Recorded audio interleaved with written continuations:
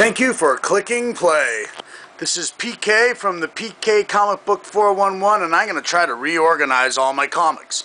Now, I went to a comic book store when I was younger, but that was for pen and paper D&D. So I didn't really read comics as a kid, but 2 Januaries ago, I started off afresh right after I made a military trading card game called Power. P.O.W.E.R. Packs of War each rank, and you can find that at powerthegame.com. So let's go through this because I have a couple more long boxes to go through. Way back when, the NAM, man, black and white, that was certainly a title that was highly sought after. I don't know if that was because of print runs or whatever, but man, I collected all of them till 1 through 20, and now they're worth nothing. However, I was a big Moon Knight fan. That is, as far as I'm concerned, the Batman analog from DC to Marvel. So, this is the premiere issue when he got his own title. And that's one, got 2 of those, right? And then I also wanted to show you 35 that features the X-Men and the Fantastic Four. So I have, it's not really a complete set. Look at that. Wonderful, right? Why would they do that? Why would anyone do that? Going all the way through up to 25, 29, 32. So 35 is where I ended up on that. So that was the first Moon Knight title. Then there's the Mark Spector Moon Knight. And I only have 2 of those. Final Phase, which is 60. Don't know too much about that one. Then there's a Vengeance of Moon Knight, Heroic Age, just have 10 of that, and then a variant of 10, actually. And West Coast Avengers, yep, Moon Knight was in that, so I have a couple of those, 4 of those. Oh, Marvel Fanfare, what's going on there? I haven't read that in years. The Initiative, man, this is really, really crazy stuff. I did not like it, and this is where I think Moon Knight started getting all of his insanity. Everyone's basing stuff on insanity. Actually, right next to this is the Bendis and Malieve one. I have this in TPPs as well. This is really solid Moon Knight story. Highly recommended. Going back in time, we have Moon Knight. High Strangers. Really funky. I think it actually went up to 4. Yeah, there's 4 issues here. Really, really funky story right there. But then again, it was a different day, a different era. Fist of Khonshu, Moon Knight. 1, 2, 3, 4, going up to 6. I'm not sure if that kept on going, but that's 1 through 6 of Fist of Khonshu. Then I have 1, 2, 3 of the special edition. I actually have not read these yet. Picked these up recently. Didn't know about it. And finally, probably the most expensive or comic that I do have is this Werewolf by Night first appearance, and all of this is silver, silver, silver, silver to go against our friend Werewolf by Night. Man, Jack Russell, I think it was. I think it really is Jack Russell. Anyway, I wanted to show you this. This just came out. Now it's in color instead of the collection that was black and white. So this just came out. So I'm going to try to make sense of all these different Moon Knight titles. And as I'm trying to organize these, what you're looking at right now is the old box. Like here we actually have the, I love this, the 1 and 4, 2 and 5, wait, 3 and 4, 4 and a 4, oh yeah, 5 and a 5, oh okay, everyone knows that, right? That's the initial series of the Punisher. Really, really great series, and I keep this in a separate box, actually, along with Werewolf by Night, and actually with my Hawkworlds. Love Hawkworld. Timothy Truman. And, just so you know, this TPB just came out of Timothy Truman's Hawkworld. It has that newspaper quality paper. I'm not a huge fan of that, but some people are. So those go in a separate box, actually, in a BCW carrying box. This is Punisher's title. 1 through 73, that's definitely not it. So I must have skipped around here. 6, 7, 8, 9, 10, 11, and then 73. And then there's a couple of Punisher appearances, Marvel Age. This is actually a newer one by Guggenheim. That was a 2-part issue. It was a pretty fun series about him going to court. Very standalone though, sort of out of nowhere. So Marvel Tales, that has Spider-Man, and then featuring the Punisher, and then Marvel Age. Just a couple of other ones I picked up. All right, moving on. As I was saying, I was trying to organize by chronology, like in times of eras of my life, as well as DC, Marvel, and the others. G.I. Joe Special Missions. There's a couple one-offs here that don't go together, but Order of Battle, I got all 4. G.I. Joe and the Transformers. Bumblebee's not looking too good right there, right? And that is, looks like I got 4 out of 4 there. Then Transformers Universe, I got 1 through 6, missing 5.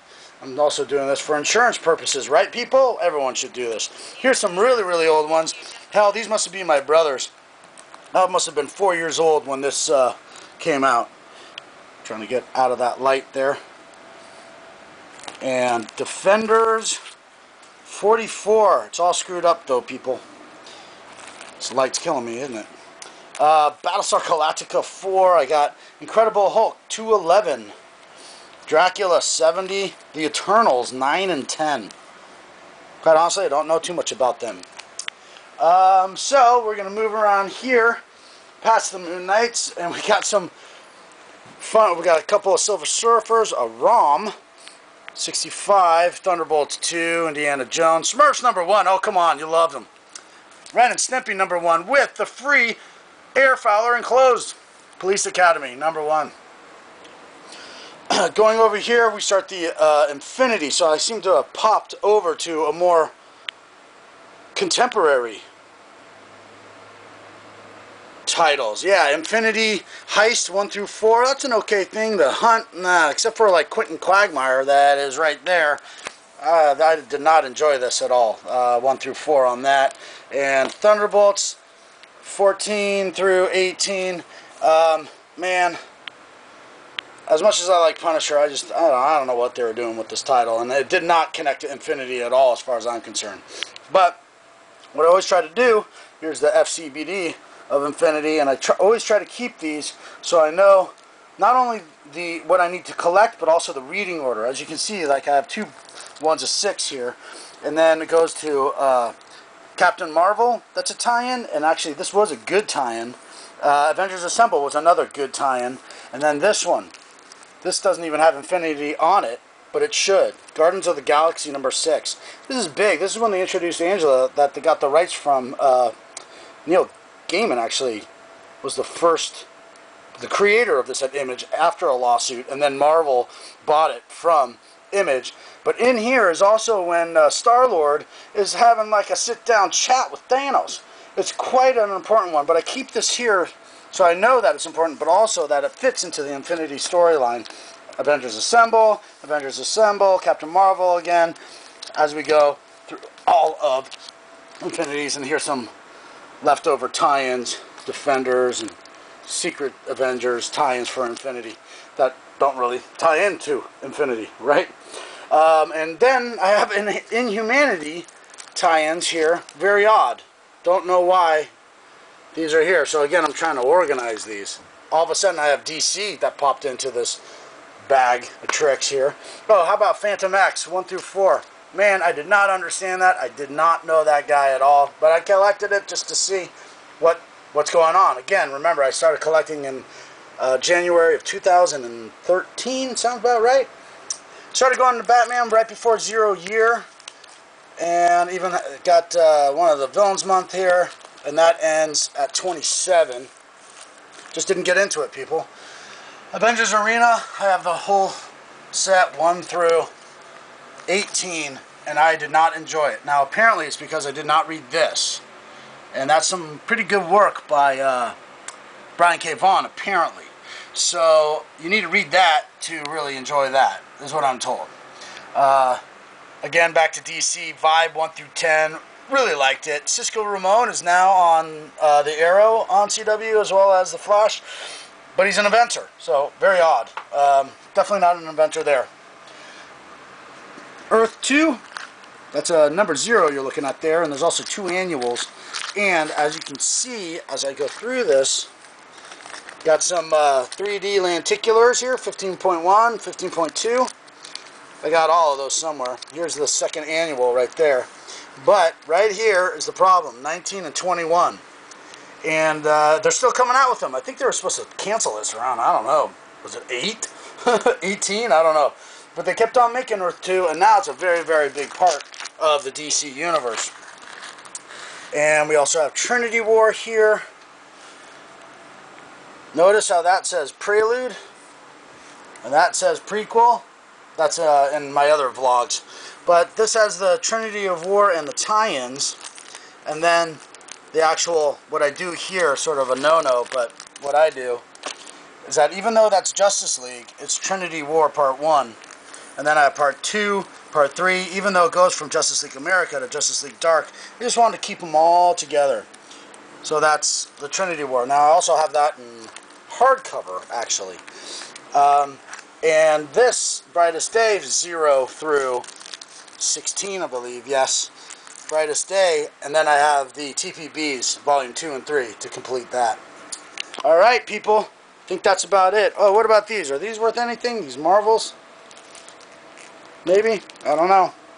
If you see anything that's worth anything, you let me know. Like, dude, that's a gem, because I don't know. Here's Venom, number 1. Apparently that's not worth too much. I got an Amazing Spider-Man from 166. God, I must have been 4 years old, so that's my brother's. Thank you, Donnie.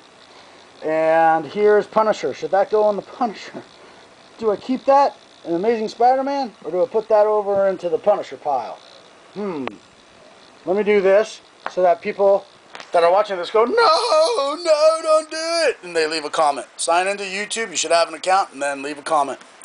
So Todd McFarlane, yeah, big fan. Actually worked on Spawn the movie, doing the music with Georgia Cogney. He was my boss. But Spider-Man here with Todd McFarlane, I got 1 through, looks like 14. So that was back in the day. Put these back here, and then I got Spawn, 1, 2, 3, going all the way up to 22. Then I stopped. God, I think they're up to 200s now, 300s maybe for Spawn. Thanos Rising, 1 through 5, also have that in TPB, which is why I'm doing that. I did not know, I just didn't know at the time whether you get TPBs, you get both. But if I ever want to, I go to the shelf and read it. But I need to figure out some sort of way that I can access these and read these again if I ever so desire. Young Avengers number 1, dropped it. X-Men number 1, just to have. And then both of the Edmondsons. This is the male Black Widow, and this is the female Punisher. They are so much the same that I stopped at 3 on both of them. I think a lot of people would agree with me, but I'll be the bold one to say it. Journey into Mystery, I want to know about this Beta Ray Bill guy, so I got 4 of those. And then all new X-Men special, oh actually that's the Arms of Dr. Octopus. It spans over 3 different titles. That was just a spin-off there. And then we have Cutter, 1 through 5, I believe. Yes, and I also have that in hardcover. It was a really good story. I liked the way that we watched the art. Wasn't a lot of dialogue, wasn't dense. But they really left it hanging, you know, as they do. But it certainly was like something to do later on. I mean, they should have continued it. I don't know. Deathmatch, Paul Jenkins. I really do recommend this. And that goes up to 12. I have all 3 of the TPBs as well, because as opposed to others, that was concluded very well. Well thought out, well timed, versus other ones that I can think of, and I'll be pointing out later that just have a horrible endings. This one really had a good ending. I'm a big Valiant fan, and I started with Harbinger Wars, and as you can see, these are sort of out of order, but they're not in terms of reading order. So you do Harbinger Wars 1, Harbinger 11, and then Bloodshot 10, and then you go to Harbinger Wars 2, and then 2 of the Harbinger Wars, and then you go to Harbinger 12, and then Bloodshot 11. Man, I wish they made it so that it was succinct, and the numbers matched up. But I had the singles of these, and then since then I went to all TPBs. And these are actually the TPBs that I have not read from Valiant. All the other ones are on my TPB shelf, and that's actually the background picture of my YouTube channel. This is another reason. Look at that. 2, 3, and 4 of Hunger. I know I have one somewhere, and it's not this, because that is a different universe. So I need to find that. Let's hope I do. I don't know. Lastly, we have 3 more. Age of Ultron. What a bunch of shit that was, right? Collected all of it with the tie-ins. Fantastic Four, Superior Spider-Man. All of, oh God, all of this till we get to the end. Where's my book 10 that's in black? There it is. And then nothing happens. Like, dude, it's like, as a writer, you should know whatever you do, you don't have at the very end, and then you woke up and it was all a dream. That's what I felt about Age of Ultron. And now it's going to be a movie. Go figure. Then I went into this AI Avengers. Did not like it. I think I dropped it after 3. 1, 2, 3. Yep. How about that, people? I'm already on my way of organizing. Woohoo! Hunger 1 through 4. Put that Cataclysm there. Put this here under Age of Ultron. And lastly, people, thank you for watching. I have the Battle of Atom. And this is another time that I keep these cards to let me know which is the reading order. But they did a really good job here with this yellow thing. As opposed to all of those infinity things that you saw over here, they had this yellow border, and it was all succinct, even though it spanned over across titles. We have All New X-Men, Uncanny X-Men, Wolverine and the X-Men, and then it goes to All New X-Men again, as you can see down here. So, that's it for Volume 1. Hopefully, you liked my voice. But I got a bunch more to do, so I'm going to stack these up and somehow get this all nice and organized.